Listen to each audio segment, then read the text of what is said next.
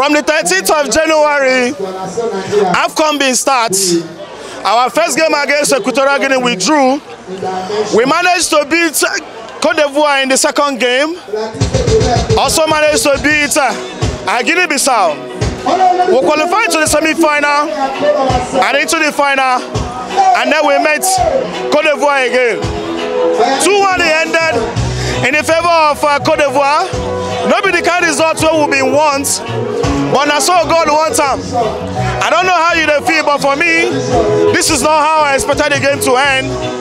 I expected us to come back home with a trophy, but this is the sort of final we expect to see. It was a game between two powerhouses in Côte d'Ivoire and in Nigeria.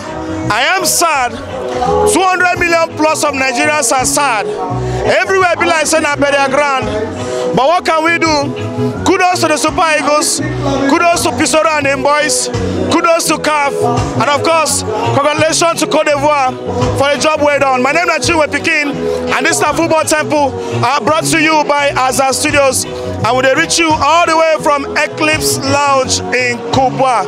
Not be so it's supposed to be, but it don't happen. It don't be. It don't be. How do you feel, my brother?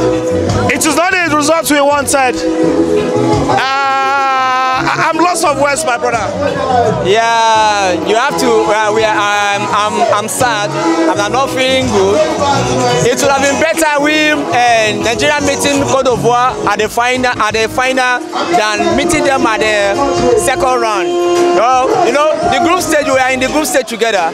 It would have been better if we are not in the group stage together. It will not be easy, and this is a professional football. How will you just win the host team twice in their homeland? It's not easy. Who will go put this loss on top? The coach or the players? The coach or the players? Well, they both tried their best, but sincerely speaking, the scouts did woefully, because we have enough midfielders outside. Nigeria went to this AFCON without a midfielder.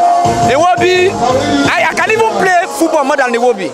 If I'm at the midfield, I can play more than Iwobi. Iwobi is just, I will rate Iwobi throughout this tournament 10%.